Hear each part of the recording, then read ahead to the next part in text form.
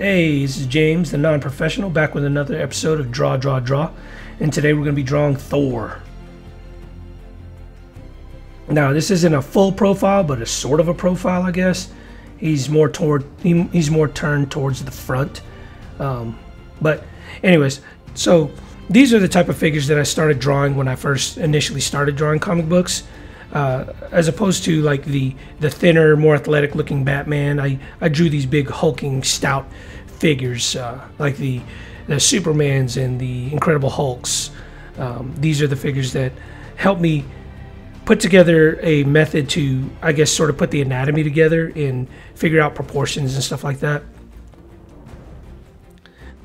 Anyways, we're in the rough stage right now, and just as I said before, keep it really loose and just try to figure out what you actually want in the design of this picture, the concept of what it is that you're trying to achieve. And don't be afraid to mess up. Don't be afraid to redo.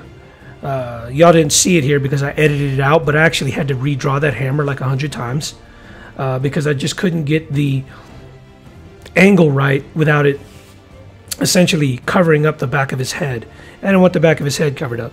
So I kept having to turn it, and finally I came up with that angle there, and you know, I think it turned out pretty good, even though the handle itself, when you see it going through his fist, it looks sort of crooked, like the head of the hammer is not sitting perfectly straight or perfectly at a right angle on top of the handle of the Thor's hammer there. And I outfitted him with the I guess the old school helmet that he used to wear, as opposed to the the new Thor who doesn't really wear a helmet, I guess.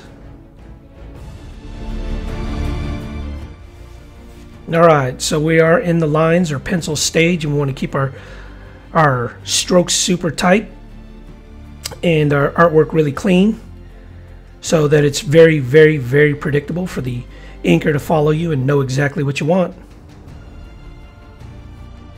For the longest time, I didn't know what the little strap was on the bottom of Thor's hammer.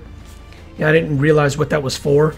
He used it to hang it on his belt or whatever, because I didn't read Thor comics when I was a kid. I wasn't very interested in Thor when I was a kid. It was actually not until the movies that I actually thought Thor was a cool character. Not really the first Thor movie, because the first Thor movie was it just wasn't that great. I liked Dark World a little bit more, but I certainly liked Ragnarok. Ragnarok was the best, probably the best, and one of the best, if not the best, in the whole Marvel MCU. So I did use stencils for those little circles on his chest there, for those haters out there thinks that I'm cheating. People think that using a tablet and doing digital art is cheating, and I guess I mean, there are some advantages to using a tablet and doing digital art, as in you can mess up 100 times, and you can sort of rasterize the image and make it to where you can actually instead of erasing and redrawing stuff, you can actually just circle it with this pen and just have certain sections of the digital art bigger, smaller, if you get the proportions wrong. And there's a lot of advantages, but it's a tool just to create competent art, just like anything else.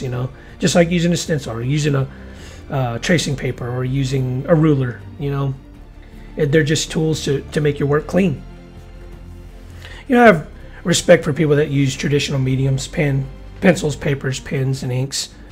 I just I don't like the mess of inks. I don't like the having to buy heavy weighted paper and having to buy pencils and having to sharpen it, and the tablets were just a dream for me. When they actually refined the applications that actually allow you to do this type of work on a tablet. Because when I first started doing digital work, it was on an iPad way back when, and oh man, it was just an awful experience trying to create something on that thing.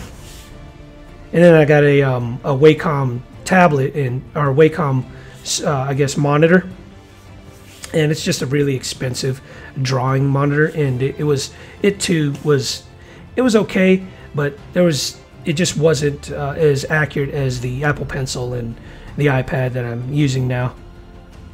All right, so we're doing inks, and we want to keep this the line super tight.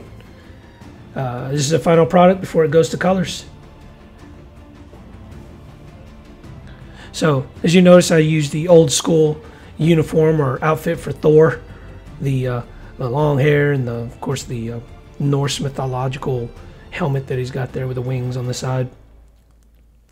It's nothing that you see in the more modern movies, but I don't know. I guess I like the nostalgic look of comic book characters more than I like the, I guess, sort of modernized look of comic book characters. And that's not always the case. Sometimes I like the modern. But I think there's a huge market for the nostalgic look, or at least the nostalgic feel of these new movies that are coming out. Because the movie Ragnarok, Thor Ragnarok, was actually done in a sort of Jack Kirby style of architecture in the city of Sakaar. The color palette and the, I guess, look of the city itself was meant to be a nod to Jack Kirby's comic book art.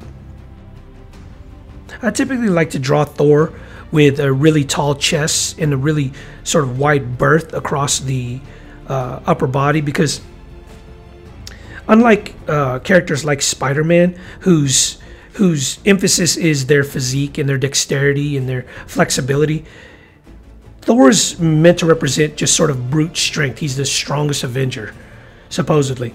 And so you get this gigantic chest that represents this sort of, I don't know, just massive armor plate in front of him that's sort of impenetrable and, you know, just unstoppable. So, which makes his appearance in Endgame all that much more hilarious, because he goes from this, you know, finely tuned physique of, you know, just brute strength to this fat couch potato. And you're just like, even in the end when he had his full uniform on, they still had him with that belly on there, and it was just hilarious. All right, guys, remember your 3 P's: persistence, patience, perseverance. That's how you mature in any endeavor. Hey, guys, if you like my content, please like or comment below. And if you want regular updates, please subscribe to my channel. Thanks for watching.